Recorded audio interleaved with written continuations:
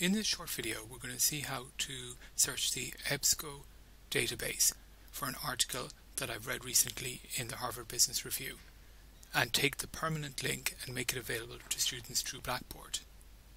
I follow the link given in the PDF from the librarian and I'm going to click continue. The article that I want to search for is Analytics 3.0. So I've just copied the text and here it comes up as the first result. So clicking on the HTML of full text,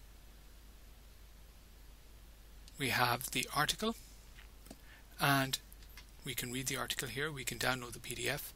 If we want to make it available for students, go down to the right and click on permalink, and we can literally copy and paste this permalink going into Blackboard.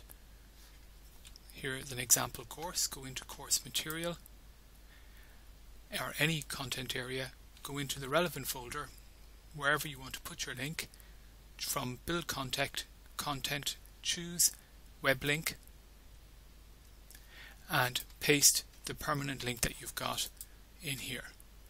We can go back and get the details of the article from here and copy. Going into here, we can paste this as our text at the top, and don't forget to give clear instructions to the students about what to do with this article, whether you want them to read it, to prepare something for class, or simply just to print it and bring to class.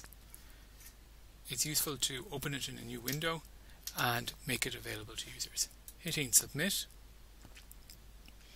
and if we turn editing off, this is what students will see: the link to the article. They click on it and it brings them directly to the page.